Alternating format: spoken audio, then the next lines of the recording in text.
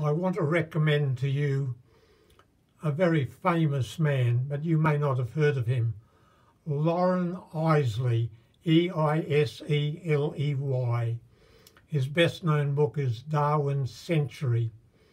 He points out in another book called The Immense Journey that as one nears the end of The Origin of Species, in its most recent edition, it is full of inconsistencies and is often contradictory.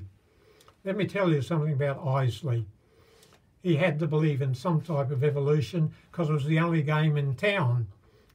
But he said the human views of human evolution are impossible to believe. And he said about Darwin, as we come to the end of his latest edition of The Origin of Species, it is so contradictory. It is so inconsistent. Now, this man was an anthropologist, a philosopher. His whole life was a religious pilgrimage. He had 36 honorary degrees. He was greatly loved and greatly hated.